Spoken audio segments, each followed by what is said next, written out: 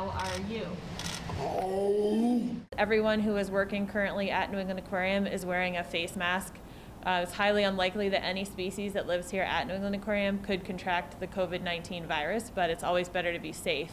So this week we all started donning masks, and in order to train our animals effectively, we are close to them, and so we want them to be comfortable with the fact that we have this on. So initially, we do a process called desensitization, and basically that just means that we teach them to get used to something in small steps.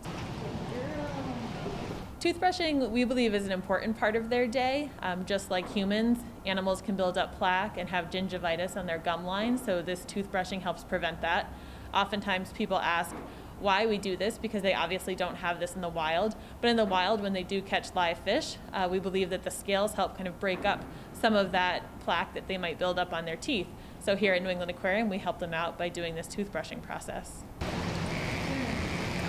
we use sustainable toothbrushes, bamboo toothbrushes, and we also use electric toothbrushes, which is a training process where initially you'll use the bamboo toothbrush and over time introduce an electric toothbrush, which actually helps even more so remove that plaque and tartar from an animal's teeth.